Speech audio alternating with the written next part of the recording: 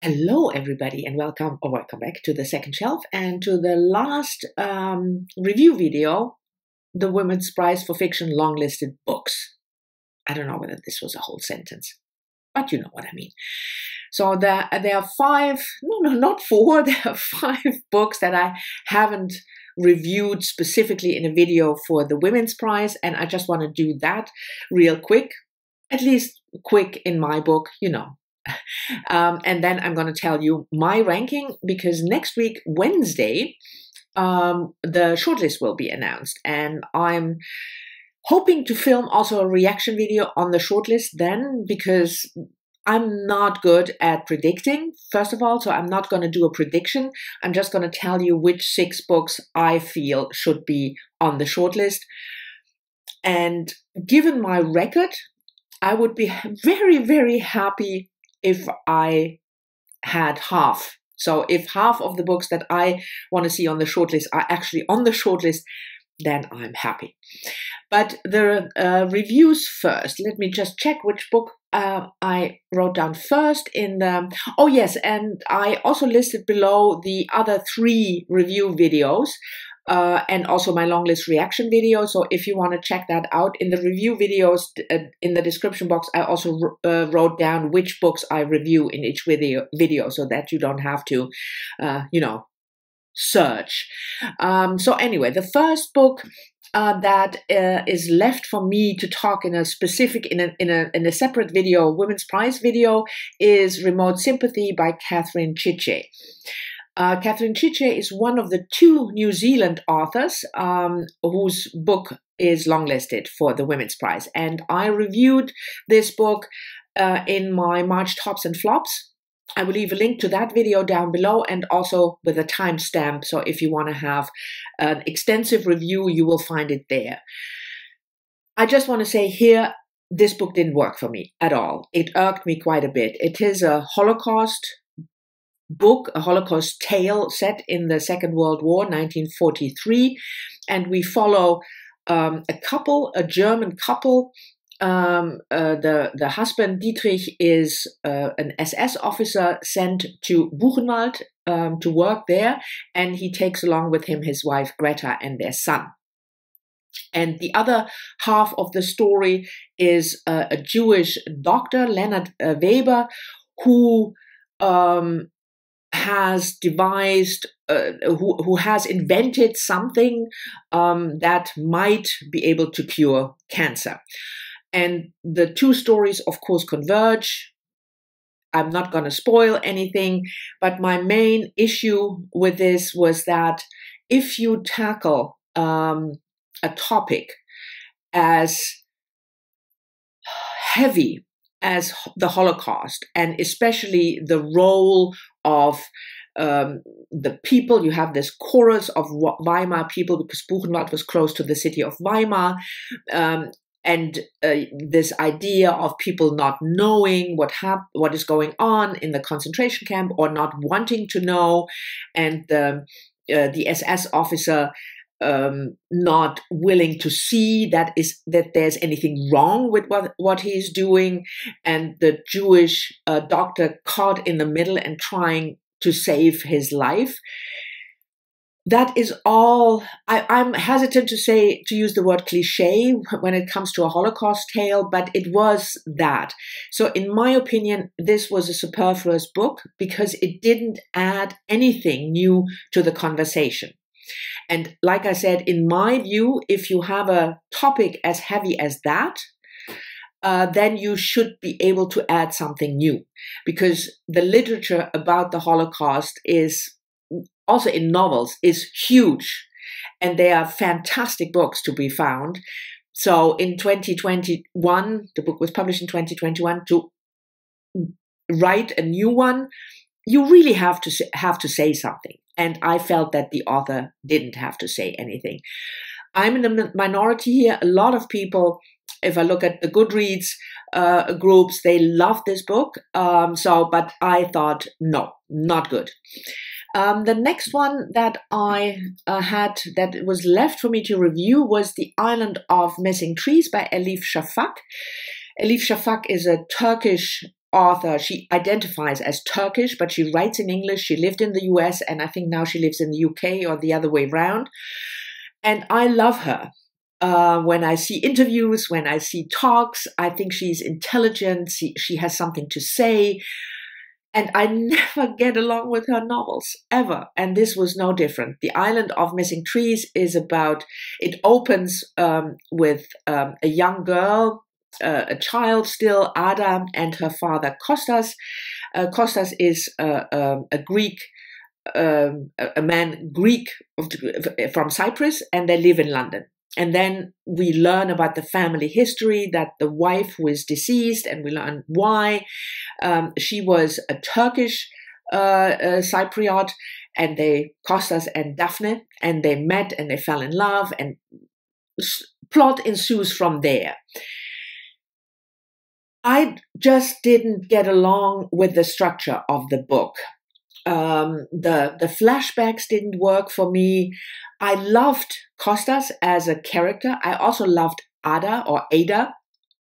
But one of the main devices, so to speak, of the author with this book was a fig tree. That was a tree that Kostas, he's into trees.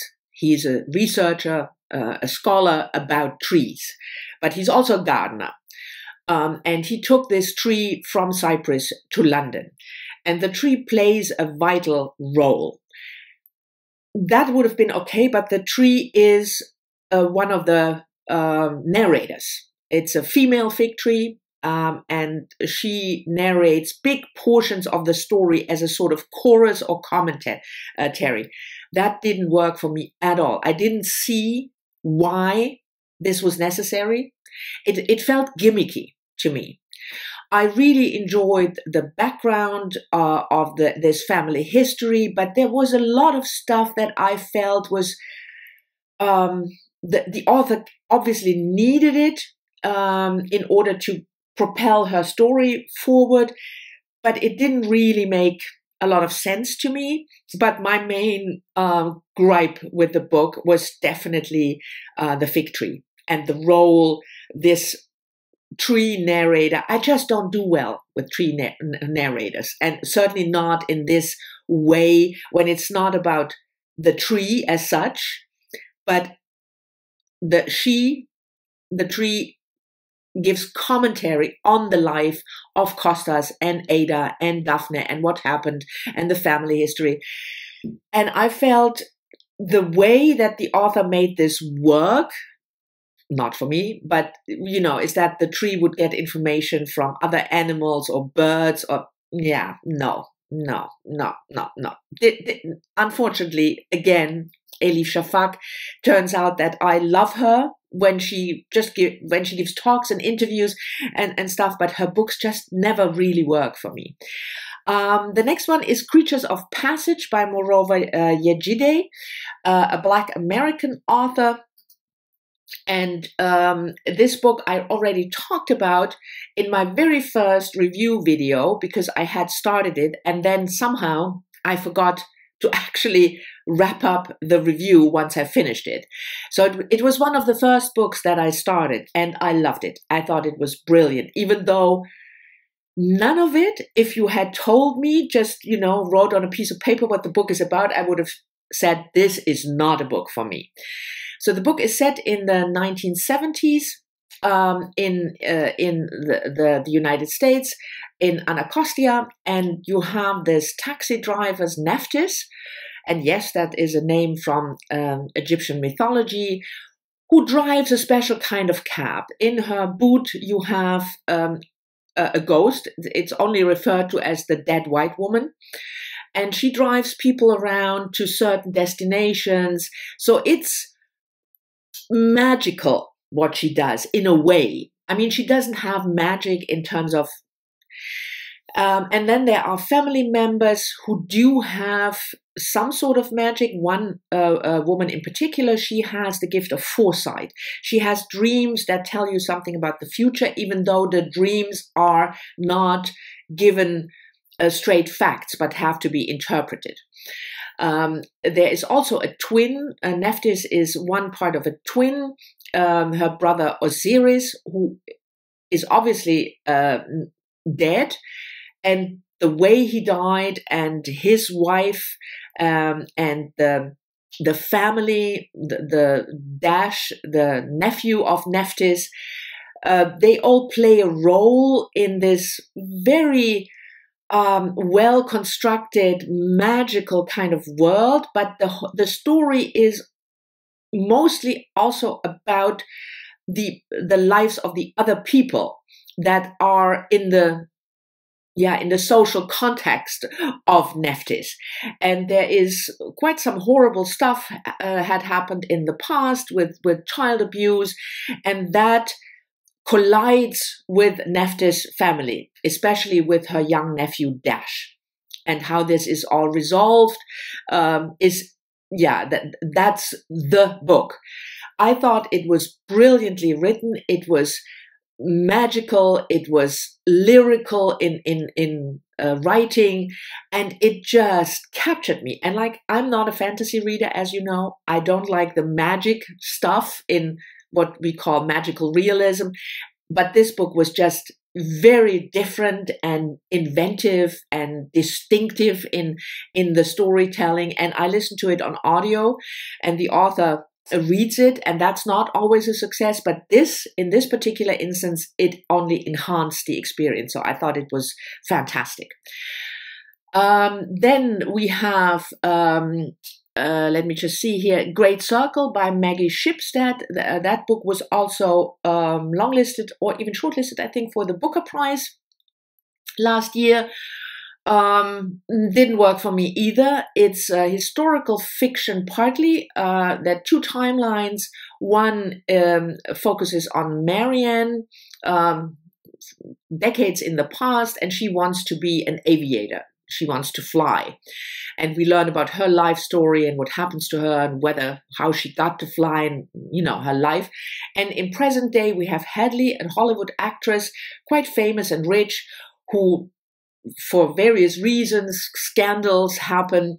She needs to refocus, and she is to play Marianne in a new film about this aviator. Both characters are fictitious, so it's not real life. It just didn't interest me. The Hollywood stuff was boring to me. I'm not interested in that whole Hollywood actor kind of thing. Maggie Shipstead has personal knowledge about this world, so if you're interested in that, that might work for you. I was just bored. And the aviator part, there were also the backstories that I felt were completely unnecessary, didn't inform the story in any way, especially the background of one woman who, was part of the family. I felt, So it was just a book that, it was a fast read, and it was not bad. It was well told, but it didn't do anything for me. So and the last book that I read was not Creatures of Passage. I already talked about that. Salt Lake by Lulu Allison. Lulu Allison is a visual artist mainly, but this is her second novel, and this novel was crowdfunded, which I find really fascinating, and good for you that you got a novel published by crowdfunding. And I really, really liked it. I read this with Heidi from My Reading Life. I haven't watched whether she had reviewed it yet, because I didn't want to, I think she probably reviewed it. It doesn't really matter whether she has already reviewed it. But she liked it as well, but I definitely liked it more. It's a dystopian tale, also with two timelines. The two timeline thing, I'm not gonna bitch about it anymore. But it made sense for me, because there is a reason why these timelines are told separately, and how they in the end converge. So it's all set in the future, and the premise I felt was really interesting. It was that due to all kinds of natural catastrophe and a pandemic, the people went from rural areas to the city. And a few people held out in rural areas and kept their farm. And one of the persons telling one storyline is Jesse, when the book opens, the just about teenage son of a couple who still lives in a rural area. So it's his tale, what happens to them, whether, it's from the beginning clear that they may have to make a decision whether or not to move to the city, what happens to the farm. So his life is one storyline, and I thought that one was excellent. The other storyline is a woman who lives in the city, Isolde, and we learn early on when they do those storylines switch that Isolde's storyline is starting way decades after Jesse, when Jesse is a teenager. And she has survived a terrorist attack in which her mother was killed, and then she visits the perpetrator who is convicted in jail. That is part of the justice system then. I'm not going to say any more about the plot. Heidi rightfully said as a criticism, the dystopian part is not the main part. So the world is explored and how it works, but not as really a main issue of world building. It's much more about how we live our lives and how much are we able to live our lives without other people controlling it. So the person in prison, the perpetrator of this terrorist attack, his life is completely controlled by other people and external forces.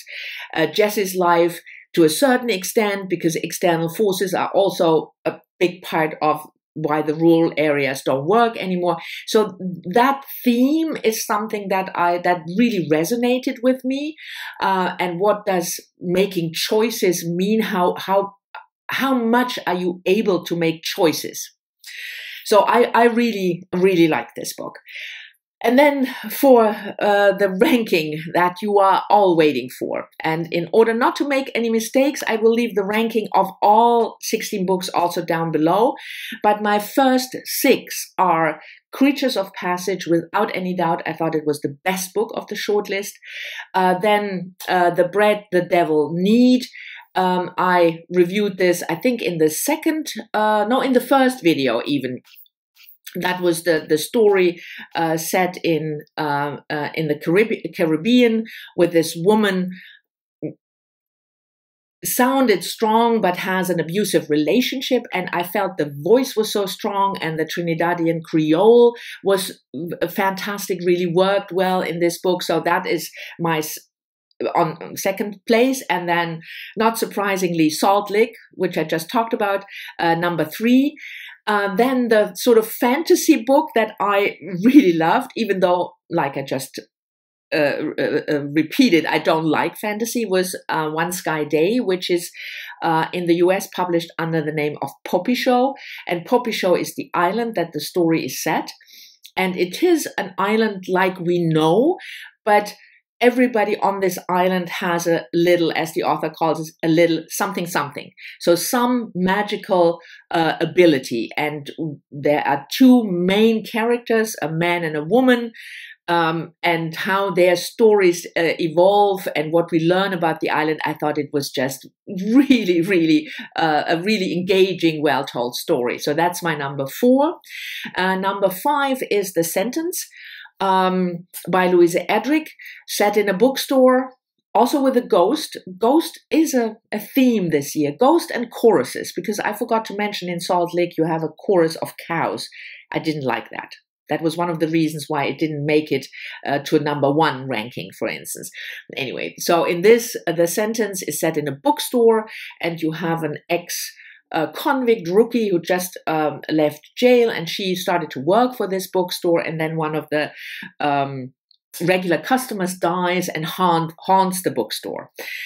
it didn't work for me, the very, very contemporary setting. So it talks about the pandemic. It talks about George Floyd's death. That never really works for me if it's so fresh in my mind. But it was still a good book. So number 5. And number 6 was Build Your House Around My Body, which didn't really work for me. Set in, it's a Vietnamese story. Central character is a Vietnamese woman from the US and a Vietnamese young woman way in the past, and the book jumps back and forth. Both women turn out missing, and then there are a lot of magical creatures. The structure didn't work for me, but I could see that it was still a good book. That's why I ranked it number 6. So those are the books that if I had to judge them and I had to decide, those are the 6 that I would put on the shortlist. And like I said, the ranking of the other 10 you can find down below. So this is almost it for the Women's Prize. Next Wednesday, when the shortlist is announced, I will hopefully be able to film right away a reaction video. But so far, thank you very much for watching. I hope you've enjoyed these reviews and my ranking. Looking forward to your comments as always, and I'll see you all soon in the next one.